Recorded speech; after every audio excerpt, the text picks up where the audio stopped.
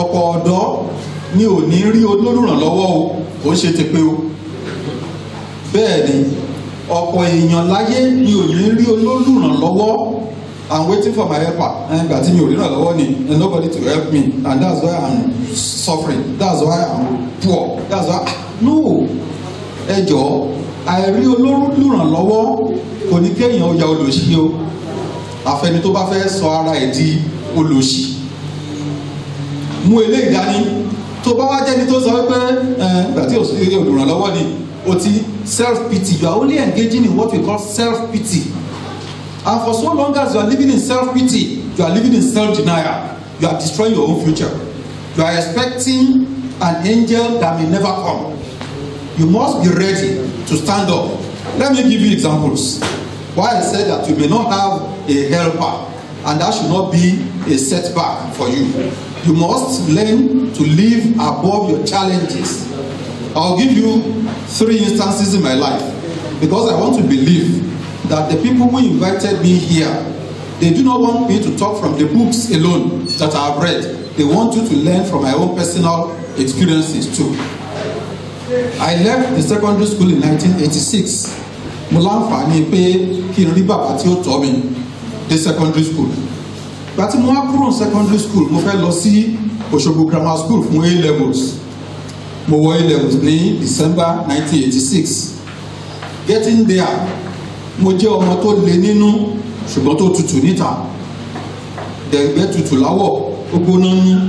Àwọn òbí tó bí mi ò mọ̀ wípé èèyàn líle ni mí torí pé mo jẹ́ ọmọ tó ń gbọ́ràn lé, ṣùgbọ́n tí bá ti délé ìwé ìwà mi mà gbé wọ̀, èmi mọ̀ sá sùkúù, èmi mọ̀ sá wọnú gbó lọ, èmi mọ̀ apẹ́ délé ìwé, oríṣiríṣi àwọn nǹkan kí nǹkan, ṣùgbọ́n mo mọ̀wé Ọlọ́run fi kàn yẹn kẹ́ mi, ṣùgbọ́n mo máa ń kà náà ní o, ìṣe gbogbo yẹn Ọlọ́run dá mi lẹ́ni tọ́pọ̀lọ́ ẹ̀ pé lọ́pẹ́ títí o.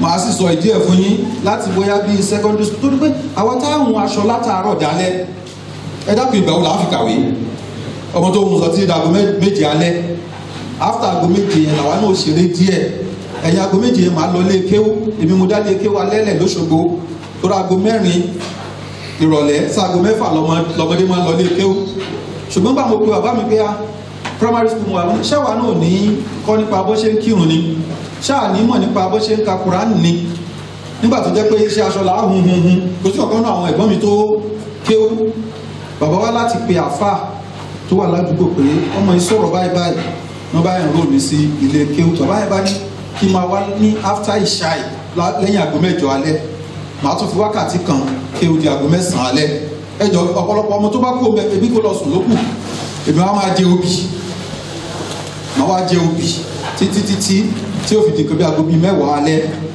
mi ò wá nílé sùn mọ́ màá kàwé títí di kébí aago 2 3 òru eléyìí ni mo fi ka ìwé títí tí mo fi kúrò secondary school torí àwọn òbí wa ò nígbàgbọ́ wípé o lè kàwé kó o nídìí òfì kó wá ní o fẹ́ lọ́mọ́ kárán yẹ ń wèé kíkà ẹgbàá ni wọ́n fi dá ọ padà sí ìdí òfì. Èyí wá jẹ́ ìlànà tó mọ́ mi lára mo rò pé lẹ́yìn ìgbà tí mo di lọ́ọ̀yà ni mo tó lọ sí ọ̀dọ̀ àwọn dókítà eyín tí mo lọ fọ eyín mi padà toró jóná ojú àwọ̀ àga yìí lọ. Now àwa ń bá ìgbésí ayé lọ bẹ́ẹ̀ ṣùgbọ́n ìwà tí mo ní nínú oúnjẹ jáde mo bá ọ̀gá iléèwé jà ní Òṣogbo grammar school wọ́n bá lé mi pé ìwọ ọmọ burúkú lélẹ̀ wọ́n bá expel mi kúrò ní A-levels. Mo wá rìn káàkiri ìgboro torí mi ò lè sọ́nlé mi ò sì lè padà sí iléèwé mo wá rìn káàkiri fún bí ọ̀sẹ̀ bíi 2 mo wá rò pé ayé mi ó má bàjẹ́ má mi yìí iléèwé ò ṣe lọ ilé ò ṣe padà sí oníjọ́ kan bá jẹ́ wọ́n fẹ́ gbọ́n mi kan pé mi ò lọ sùkúl láti bí ọ̀sẹ̀ bíi 2 ó ní kí ló dé wọ́n ti lé mi o kí ló ṣe bá ṣàlàyé bí èmi àti tíṣà bá ṣe jọjà tí mo gbá lẹ́sẹ̀ bàbá táwọn tí mo bá lẹ́sẹ̀ gangan o èmi sì dé bíi bígò mọ̀tẹ́ksì yìí ẹ̀gbọ́n mi bá bàbá ṣáà wọ́n lọ bá mi bẹ̀bẹ̀ ẹ̀bẹ̀ pọ̀ wọ́n bá gbà mí padà wọ́n wá wọ̀n mi lu oko mo sọ oko fọ́sẹ̀ 2 ọmọ A-levels nígbà yẹn pride báwa náà ti fẹ́ wọ yunifásitì ó máa ń wà lára wa ṣùgbọ́n mi ò ní choice mo láti serve punishment yẹn lẹ́yìn ìgbà tó ń gbà mí padà mo wá fagídí kàwé yẹn ṣùgbọ́n fortunately for me ọlá wípé mo mọ̀wé mo ṣe dáadáa ní level results mi, mo ní 9 points. Ìyẹn kó ó tó láti wọ most courses nígbà yẹn to any Nigerian university. Bàtí mi dé University of Ilorin, activism bí bẹ́ẹ̀ ṣe sọ wípé ẹnìkan wọ́n pè comrade lẹ́ẹ̀kan, comrade jẹ́ pé last year Iléṣà ló bára ẹ̀ tẹ́ ẹ̀ fẹ́ pé comrade ni once a comrade always a comrade, àyà tó bá lóun ò ṣe mọ́ ló kù. Bàtí mi dé Ìlọrin, bàbá mi sì nígbàgbọ́ wípé ọmọ jẹ́jẹ́ lòun rán lọ léèwé, ṣùgbọ́n mo ṣe débẹ̀ oṣù tí mo wọ yunifásitì làwọn èèyàn ti pè mí ní Kunle Radical, K-RAD. Ìyàwó mi ló sọ wípé ó tún lè túmọ̀ sí Kunle Rasheed Adegoke, èmi kò rò bẹ́ẹ̀, ṣùgbọ́n ìtumọ̀ ẹ̀ gangan ni Kunle Radical torí pé mo burú lóòótọ́. Activism la ṣe láti oṣù kìíní tí mo wọ University of Ilorin as a Jambite tí mo fi dé final year. Mo di secretary of NANS for Zone C, mo di secretary general of the Students' Union. All over Nigeria, there was nowhere they didn't know K-RAD. Àwa ṣe protest kan lọ́dún náà tó di wípé wọ́n láti tìléèwé, ṣùgbọ́n kó tó tìléèwé mo ṣe nǹkan kan tẹ́mi gan mọ̀ wípé ọmọ tó bá ṣe àfi kí wọ́n yà lé. Kí ni nǹkan náà? Nígbà tá a fa ìjàngbọ̀n yẹn tán ní torí tí n bá bẹ̀rẹ̀ sí ní bá àwọn akẹ́kọ̀ọ́ ẹgbẹ́ mi sọ̀rọ̀, tí iná bá wà bẹ́ẹ̀ tí n bá ní wọ́n máa wọ̀ lọ wọ́n á tẹ̀lé wọ́n á wọ̀ níbi tí mo wà persuasive dé.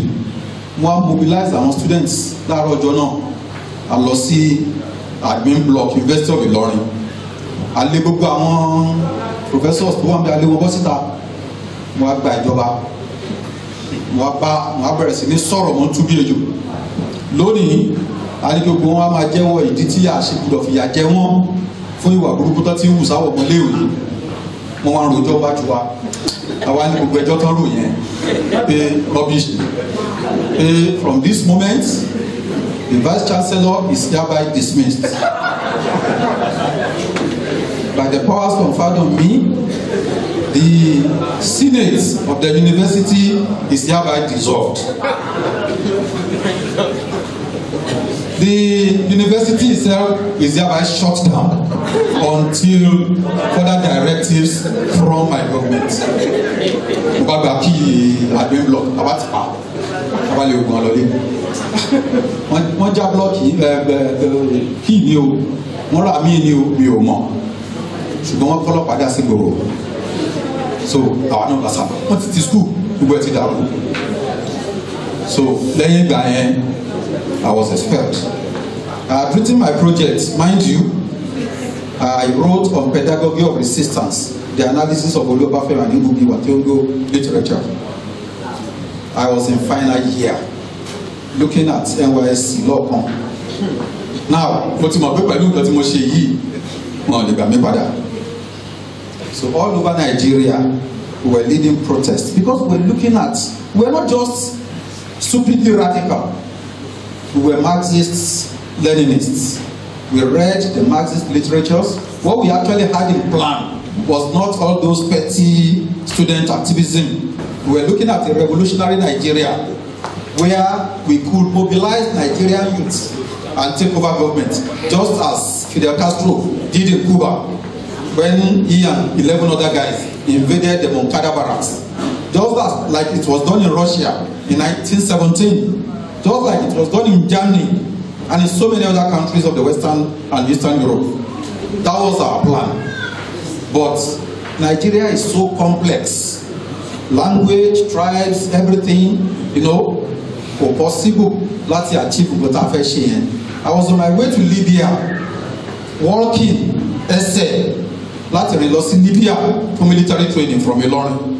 So tabari gbogbo àwọn ilé ìtàn ṣe pẹ́pẹ́pẹ́ tó ń ṣe kí nǹkan máa wọ pé àrí orí ẹ̀dùn àṣepọ̀ ọmọ igi torí àgbọ̀dọ̀ pé ní àrí orí igi àṣepọ̀ ọmọ ẹ̀dùn wọ́n ń ṣe ọmọ ẹ̀dùn ọmọ igi ni wọ́n. Now, after my expulsion from the University of Ilorin, kò sí bàbá tí màá lọ bá, kò sí ìyá tí màá lọ bá, I was practically on my own. I now had to obtain another JAMB. I wrote JAMB again. I got admission to the University of Lagos. I had to drop my third name so that one you must be the same Kunle for our landlord to fẹ́ wá Faleko. And that was how I entered Unilag. I scored well in JAMB. I entered Unilag to study law. I decided to study law, the same law that I had the opportunity of studying in 1987, 88, 89, that I abandoned. But no, I didn't want to be a lawyer. I wanted to be a journalist that would be criticizing government. The same law I had in 1993. By the time I got into Unilag in 1995, I was already 26 years old. The younger ones that I taught, 17, 18, were already graduates.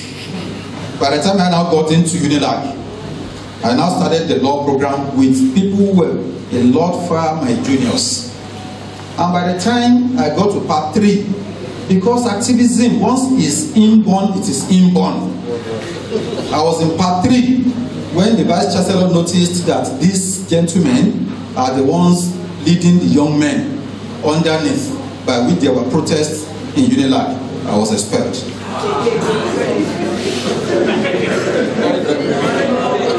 That was my 3rd expulsion. Now, it took a lot of struggles between 1997 and interestingly, I was expelled on my birthday, September 5. It took a lot of, it took a lot of struggles, a lot of campaigns for people to realize that we were activists, because we were unjustly lumped up with cultists that we never would be. And by the time we went to court, we got another in 1998 to be reinstated. For 3 years, the university did not release our results. And she exam and promote our, and she exam and promote our. But the only thing very certain is we pay our fail. But by what means was I training myself financially? I look at motivation jump. I look at motivation WAEC. I call our mates me start the exam. I call our juniors the Unilag tutorials. By virtue of the tutorials, mo wá mọ gbogbo courses tó wà law bí wèrè. Àwọn yẹn gbà tó dé stage kan mi ò káwọn ní WAEC àti jambu mọ́. Mo wá ń kọ́ àwọn tá a jọ wà university. Àwọn yẹn mo kọ́ between 1996 and year 2000 tí mo wá finally graduate. Àwọn ló wá ń sanwó àwọn evening law students. Àwọn ń sanwó mi ò bíìlì wọn o. Kálógán ṣe ìgbà yẹn lọ́lọ́run wá bẹ̀rẹ̀ sí ní ṣẹ̀ṣẹ̀ gbé olùrànlọ́wọ́ dìde. Mo ta pépà nu ferry from Marina to Apapa back to Marina. Tó o bá wọ ferry rí ariwo tí ferry ń pa kí wọ́n wá sọ ọ̀rọ̀ láì lo microphone tí o gbìyànjú dẹ̀ gbọ́. Pé pépà yìí Abacha la yà síbẹ̀ àfagilé báyìí pé condemned pé ó ti jí $5 million ó ti gbé sí Australia ó ti jí $5 million ó ti gbé lọ sí Singapore àwa kọ gbogbo ẹ̀ síbẹ̀. Àwọn èèyàn wá rà 10 naira lẹ́yìn ọjọ́ yẹn á pa 80 naira nínú 80 naira yẹn là á tẹ omi àá fi yòókù jẹun àá lọ lé alákànmú lójú títí Unilag àá pa èmi ò wálé bàbá mi rò pé nígbà tó dé stage kọ́ rò pé àwọn ti kú tọrọ ọmọ kú púpọ̀ lọ́wọ́ bàbá mi ó wá nígbàgbọ́ wípé ìta àríkúnlé lémọ́ yìí tí Wàsíù Adébáyọ̀ ara àwọn tó tẹ̀lé mi lọ Unilag tó náà padà wá láàbíṣẹ́ sí Unilag lọ tó bá wálé tó bá tún wá ń dọ́jì tí ò fẹ́ yà ọ̀dọ̀ bàbá wá ká ń dọ̀kọ̀ pé àbíkúnlé ti kú ni sọ fún mi títí tó fi wá wípé year 2000 we finished Unilag. By then I was 31. Ìyàwó ẹgbọ́n àwọn olóúnjẹ bẹ́ẹ̀ kì í ṣàtì ẹ̀ lógójì ni láti gómìnà sùn a kàn kọjú sí kúta ń bá a lọ ni. Now by the time we go to the law school ẹni tó bá mọ táwọn law students ń face wọ́n ní tí university bá ti expel ẹ rí tàbí ọdún 5 ló yẹ kó lò fi ṣe law ó wá jẹ́ 6 ó jẹ́ 7 wàá account ọdún 2 yòókù yẹn kí ló fi ṣe ó kú bébí ó ṣe account fún 1989 títí di 1995 títí wá di 2000 so wọn àgbà mi law school títí táàmù kan fi kọjá argument ni mo lọ ṣe pẹ̀lú director general of the Nigerian Law School tẹ́nìkan kan ilé bá sọ̀rọ̀ tó bá wù mí báyìí títí pé talent kan ló ń waste ìgbàanú yìí ó ní Mr. Adéwálé give him admission ìṣẹ̀lẹ̀ admission well but táàmù kan ti kọjá by the time we finished the remaining 2 terms tá a ṣe exam we passed very well a ti rò pé gbogbo táàmùbáká ó ti kọjá lọ ìgbà tí wọ́n máa call àwọn mates wa àtúndì tí list mi jáde wọ́n láwọn eléyìí ẹ jẹ́ ká lọ ṣàlàyé ìdí tí wọ́n fi parí lásìkò táwọn ẹgbẹ́ wọn parí bí wọ́n tún ṣe drop wà nìyẹn for our mates. So 2 of my juniors ló ti di seniors mi bẹ́yẹn. Now nígbà tí wọ́n wá review tí ẹ̀bẹ̀ pọ̀ Amnesty International gbogbo wọn pé activist làwọn ọmọ yìí gangan ní ẹ̀ṣẹ̀ tó wá reconsider case wa ní wá kọ́ ọ̀rọ̀ pẹ̀lú àwọn tó ní receipts àwọn tá a ní brilliant results ní wá kọ́ ọ̀rọ̀ pẹ̀lú àwọn tó ní receipts. But 2003 tọ́lọ̀ ti bá mi ṣe tí wọ́n ti sọ pé you can now wear your wigs. Most people yọ a lot of details kúrò torí pé detention ni mo ti ṣe jáde tí mo fi lọ ṣe kọ́ọ̀tùbà yẹn ṣùgbọ́n yẹn ọ̀rọ̀ ọjọ́ mi tí wọ́n ti sọ pé you can now wear your wigs tí mo ti fi dé orí mi báyìí ẹni tí ó ṣì wíìgì yóò gé ọrùn. Now by the time I qualified to be a lawyer I was 34. My mates had graduated at 22, 23. Some graduated at 21.